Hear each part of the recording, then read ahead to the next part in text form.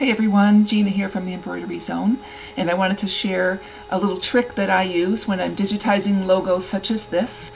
I absolutely hate trims. I hate machine trims. I hate manual trims. So if I can avoid them at any cost, I will do so. So when I made this design, I have no trims in between these black letters, so that saves me 1, 2, 3, 4 right there, 5, 6, 7, 8. I'm going to run the slow redraw to show you what I did. We'll go through the red, and then one trim there, and then the white.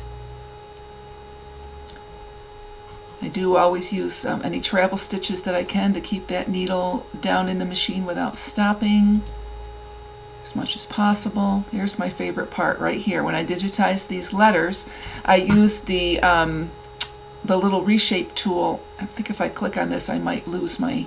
I'm going to finish this up first, then I'll show you.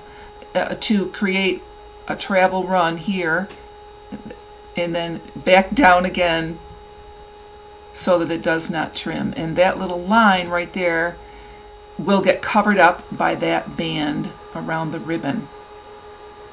So there are minimal trims in this design, and it's going to sew really fast. And you can see how I've done that here as well.